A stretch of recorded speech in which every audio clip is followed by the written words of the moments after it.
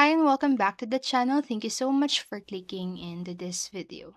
Today I am going to teach you how you can fix if your left alt and the Windows key switched on your keyboard.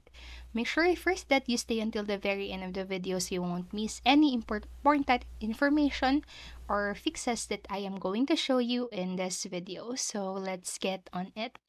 So first fix is, does your keyboard have a Windows and Mac mode switch? So Windows and Mac keyboards are almost the same except for some modifier keys. Hence, some keyboards come with a switch using which you can change the keyboard mode to Windows and Mac accordingly. And if you are using such a keyboard, check if the switch is set to Mac mode or Windows mode. Next, what you can do is to use some combination keys. So there are some combination keys or key combinations that help users fix these problems. You should also try this. Try the following key combinations right here and see which one helps you. So after that, press the above mentioned keys for up to 3 seconds and see what happens. So check if which of these keys worked for you. And then after doing so, you can also the third one is, are you using a 60% keyboard? So a 60% keyboard is one of that does not have numeric pad, arrow keys, navigation cluster keys, and function keys. So in short, a 60% keyboard has only 60% keys. So if you're using such a keyboard, press and hold to the F and plus W keys right here for up to 5 seconds and see if it helps. And if that still didn't fix the problem, you can reinstall your keyboard driver. So if the problem persists, the cause may be software issue. So I suggest you reinstall your keyboard driver and see if it helps. So to do that, first open the device manager on your device and then expand the keyboard branch.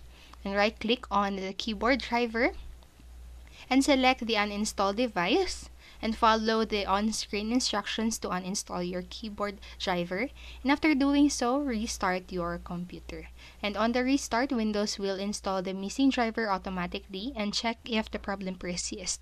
And if it does not help, you can also try installing other supported keyboard drivers. So this can be done via the device manager. So go through this following instructions right here. So first, open the device manager and expand the keyboard's branch and right-click on your keyboard driver and then select the update driver and select the browse my computer for drivers, and next select the let me pick from a list of available drivers on my computer and just make sure that the show compatible drivers check box is selected and install all the available drivers one by one. So I hope this fixed the problem. Next, what you can do if that didn't fix the problem, you can remove and add your keyboard again. So this is the solution for Bluetooth keyboard if you're using one.